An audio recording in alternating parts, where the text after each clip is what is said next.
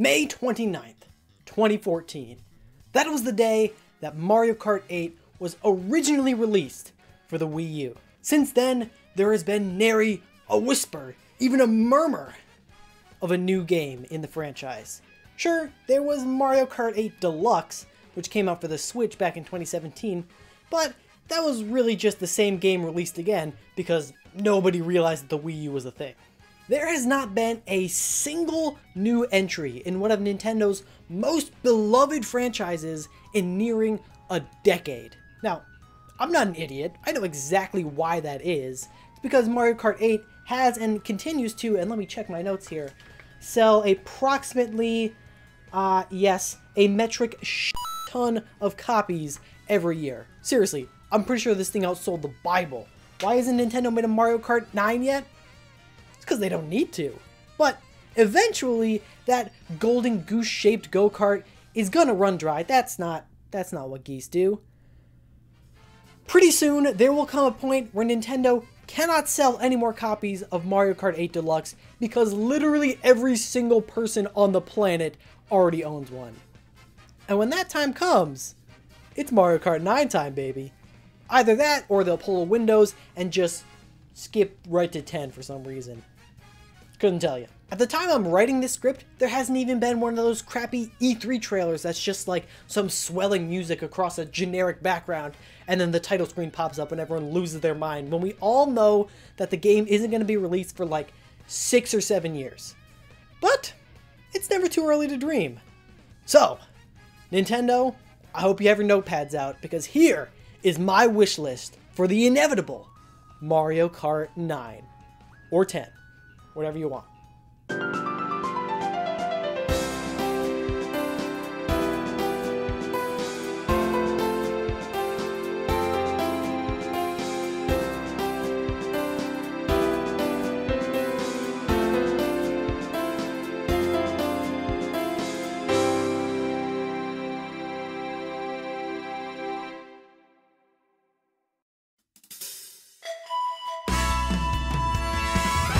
Wish number 1, a whole bunch of new tracks. And that's it for the video. If you guys enjoyed, make sure to leave a like, comment, and subscribe. Tune in next time. Ring that bell. I'm out of here. How do I get out of here? We're like, what? Wait, you wanted more? No. I'm serious. That is literally all I want. Look, I like an expansive roster and car parts and all that as much as the next guy. But let's be honest.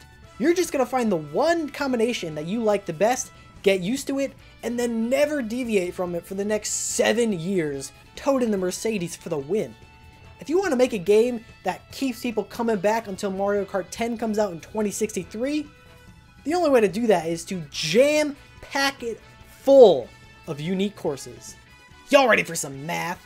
Mario Kart 8 Deluxe had 12 cups, with 4 tracks in each cup for a grand total of 48 unique tracks for you to race on. Now, that seems like a lot, but after playing for literal hours and hours and hours with your college roommates, even though you know full well that you've got a lab report due at midnight, and it's like 9 o'clock and you haven't even started yet, and your lab partner Ian is texting you incessantly saying, hey, dude, where are you? Start the freaking lab report. And you're like, nah man, I'm playing Mario Kart with the boys. You're bound to get some repeats. Also, don't be that guy. Help Ian out, do the lab report, and actually, pro tip, if you are the first one in like a group project, if you are the first one to start something, you're like, oh guys, don't worry, I'll volunteer to do this stuff. It seems like you're being proactive, but really, you can just pick the easiest stuff, and then your partners, they have to do all the hard work, and you can just sit back, having done the intro and the conclusion and all that junk, and you know, you feel good, and you can play Mario Kart guilt-free. Everybody wins, except for Ian. He loses. Also, Mario Kart. This video is about Mario Kart. Let's get back to Mario Kart. For Mario Kart 9 to truly feel worth it to a lot of people, it's got to top the number of tracks present in Mario Kart 8, and preferably by quite a substantial margin. So, here's what I'm thinking. Out of the box, Mario Kart 9 has 16 cups. In classic Mario Kart fashion, the top 8, they were all brand new, never before seen cups, and then the bottom 8 feature tracks that are all remastered from older Mario Kart games. And just to keep things spicy, let's say that none of these remastered tracks were present in any capacity in Mario Kart 8. Look, I like those tracks as much as the next guy, but I want something new. And yes, I'm sorry to all you Baby Park fans out there, but no, that one will not be making the cut because it's terrible and I hate it. With this many cups, that is a total of 32 brand new, never before seen courses, and 32 of your favorite tracks from across the franchise remastered in glorious HD. And by your favorite, I mean my favorite. This is my wish list. I get to pick what makes the cut, so I don't care if Choco Island was your favorite track of all time. I never played Super Mario Kart, so it's not in there. Now, to be fair, I haven't played a lot of the older Mario Kart games, and I thought it'd be kind of boring if I just listed off every track in Mario Kart Wii and was like, yeah, these are the tracks I'd like to see come back. So I ended up just going in the Mario Kart Wiki and picking some of the names that I thought sounded the coolest. For example, and I'm not memorizing all this, so I'm busting out the old script, Koopa Troopa Beach from Mario Kart 64 because it sounds kind of similar to Koopa Cape, which is the single greatest track that has ever been made. You cannot change my mind. Frap Snowland because it sounds freaking delicious, and Banshee Boardwalk because I like some alliteration. From Double Dash, we've got Peach Beach and DK Mountain, which are some of the few that I actually recognize from Mario Kart Wii, which again is the best one. We've also got Daisy's Cruiser, Mushroom City, and Bowser's Castle. They just sound fun. And Wario's Coliseum sounds freaking crazy. I never thought that this guy would have a place where gladiators can fight to the death for his own entertainment. But at the same time, I'm not surprised. And those are the only tracks from Double Dash that will be making it into Mario Kart 9. God, fine. We can put Baby Park in there. It's just a freaking circle. I don't get it. And now for the ones that I've actually played. Mario Kart DS. We've got Delfino Square, Shroom Ridge, Shroomish. It sounds like I'm saying Shroomish. Yeah, you know what? Throw Shroomish in there. We also got DK Pass, Peach Gardens, Rainbow Road DS, Airstrip Fortress because it's the coolest, don't fight me, and you already know, Waluigi's Pinball.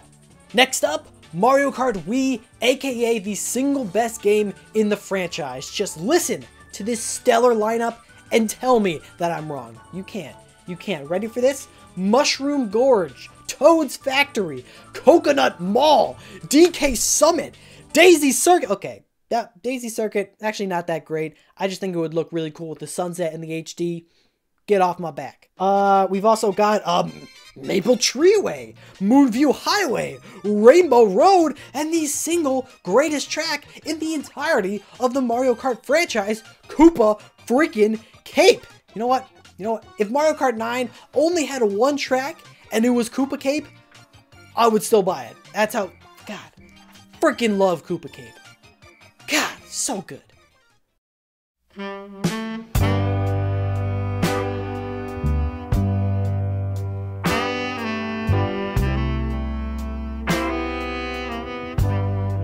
Greetings everyone, my name is Ricardo. Today, I'd like to share a poem for you, all written by my good friend Chips, entitled Ode to the Cape of Koopas. He says he was too shy to read it himself, but needed to let the world know how he feels.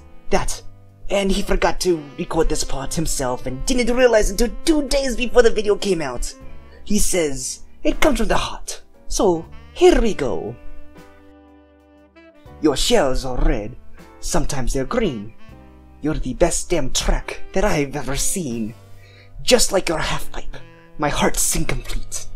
But if my item luck is true, and there's no racer we can't defeat. Not even Wario, and that guy's got like 50 tracks. Seriously, it's kind of a lot. Share the love, my guy. I've raced through cities, through mountains, through the very stars above. Yet no mine, no maw, no castle could compare to this humble little cove. Down your river, I'll fly with ungodly speed. Grant me anything but a fake item box, and I'll know we'll succeed. Has, anyone ever fallen for one of those? I mean, what's even the point? It's so clearly red! Of the highest cliffs and into the deepest depths I'll follow you, to marvel at your beauty from inside this hollow tube. But alas, me love, me amour, the end is almost upon us! So as I drift round your falls, I make one final promise. Before I cross the line, before I bid you farewell, to prolong this one final moment, I'll pray for one last blue shell. I'm not the fastest racer, but this I know to be true. I may not be a waterfall, but Koopa Cape, I've fallen for you.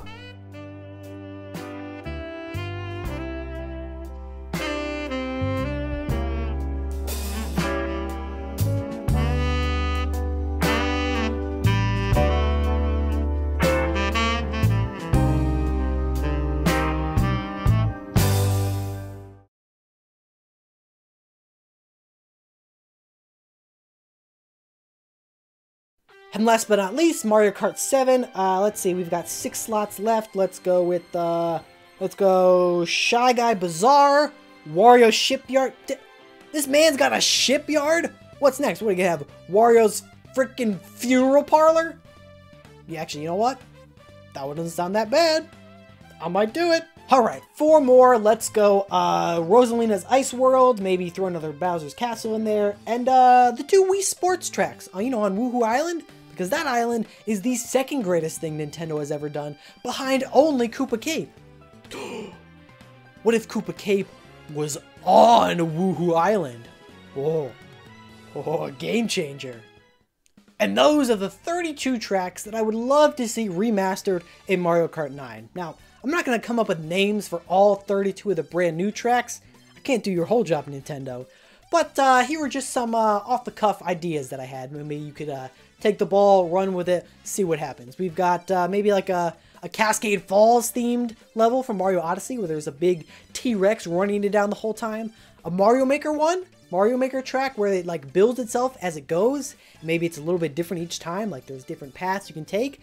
That would be cool. Maybe one that's like Koopa Cape, kind of like Koopa Cape, but it's just again. Just do it again.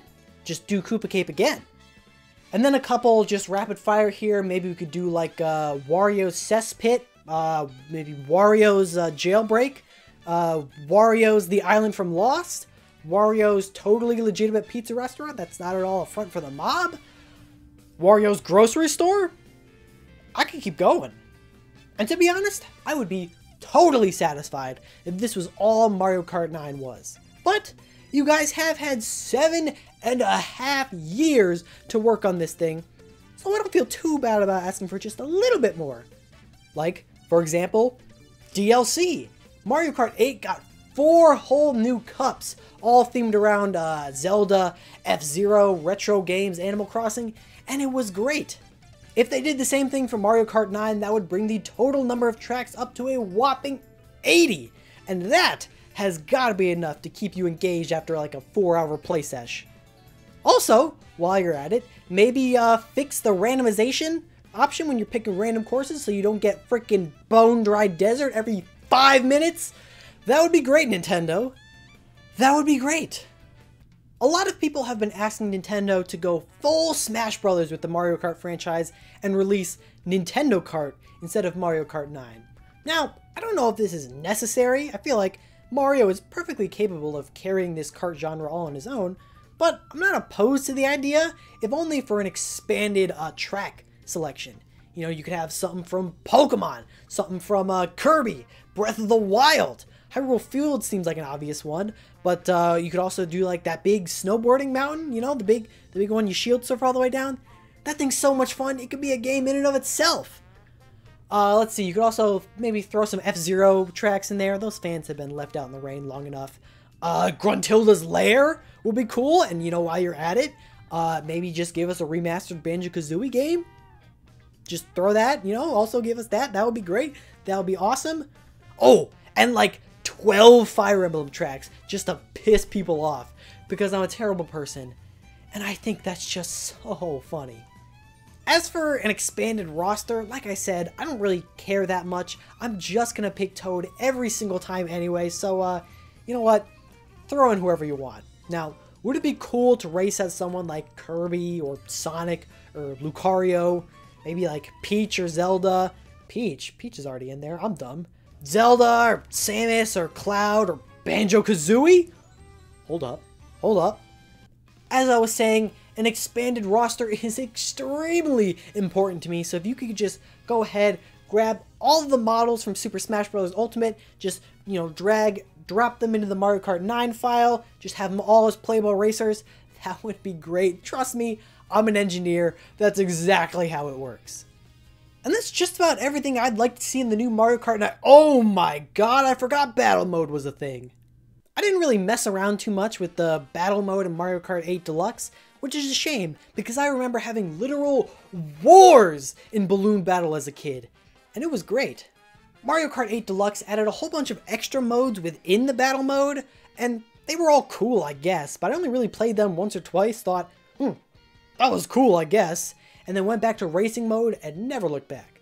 Now, is that because I'm some jaded Gen Z kid whose attention span has been reduced to that of a goldfish because of this ultra fast-paced, social media-dominated world we live in where everyone's fighting to have their 5 seconds of fame, and therefore only a super fast-paced lightning race can hold my attention over a more methodical, strategical game mode?